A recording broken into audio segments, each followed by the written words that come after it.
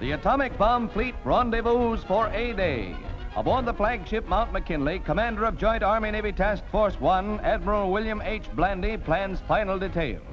The decks of the 73 test ships anchored in Bikini Lagoon are scenes of feverish activity as scientists plot experimental programs designed to furnish data on radioactive rays, flash burns, and blast effects of the mighty atom bomb. Animals of many kinds are shipped aboard the target vessels to serve as proxies for human crews in man's endeavor to discover measures to counteract the deadly results of nuclear fission. A sheep loses his fleecy coat in the interests of science.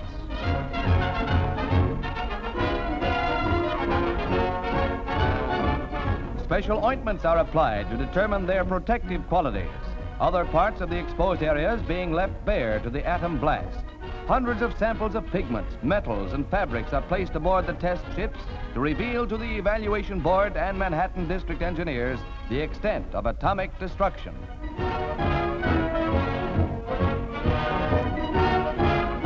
All types of materials undergo the smashing blow of the deadly plutonium weapon.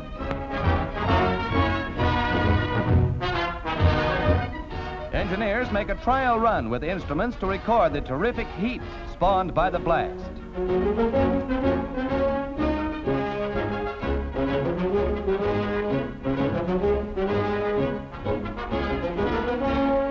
Thousands of specially designed scientific instruments are installed to record the historic explosion, and weather data is carefully compiled and eagerly studied for the coming of A-Day. Finally, Blandy says this is it. And on the eve of A-Day, Navy Secretary Forestall tells correspondents from all nations assembled on the deck exactly what we are aiming for. I know that you'll be interested, as I will be, to see these tests tomorrow. And I know that you are aware that they are conducted in not only frivolous or casual fashion, but they do not constitute any gesture of war or oppression or threat. But they scientific byproducts that will come out of these tests, and I hope will be of value to the world. Thank you very much. Each hour nears, crews of the target vessels abandon ship with their gear. The men are checked and double-checked to make sure that no one remains aboard. Originally, there were 35,000 crew members on all the ships. It's the end of months of preparation on the Atoll fleet.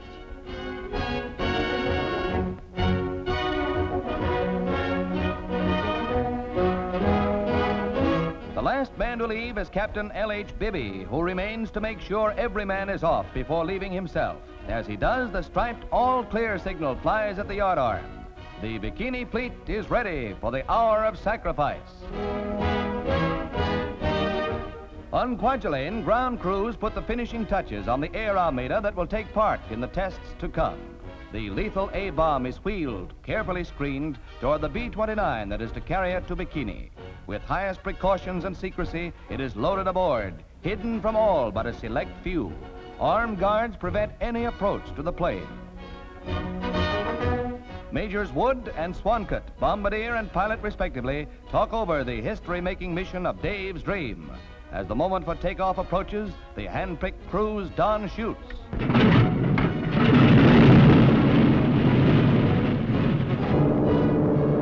Operation Crossroads has begun.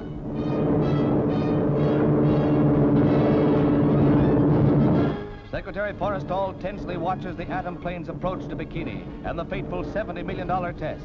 On this bombardier rests in large degree success or failure. Crew members are tense. Signals start.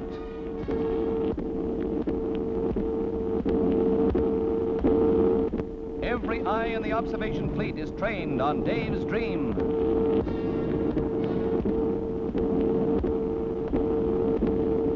The bombardier's supreme test is at hand as the bomb bay doors open.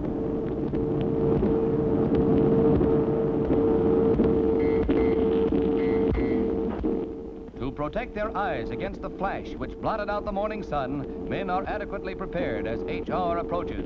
Even with these goggles, they saw a stab of light as brilliant as lightning, while those without goggles turned their backs and shielded their eyes with their arms. The bomb is away. It's falling. The seconds tick away.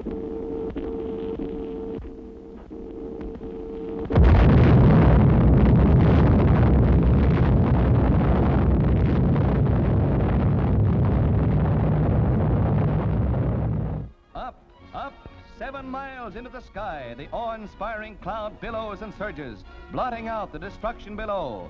There is no earthquake, no tidal wave or other catastrophe to justify the fears of some. And while some observers felt that the Bikini bomb was less powerful than its predecessors, many feel that the lessons learned here today will mean a reshuffling of man's strategy of national defense. The final verdict remains shrouded in military secrecy.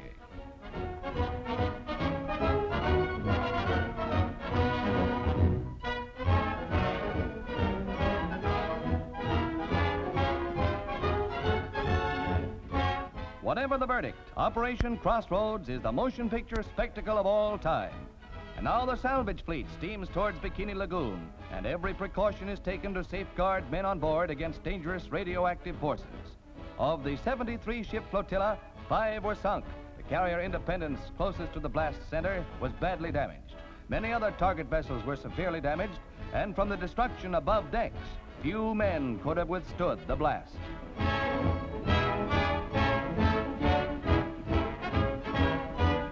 While the final results are assessed, let's view the blast as filmed by another camera. Once again, we see the destructive power of atomic energy.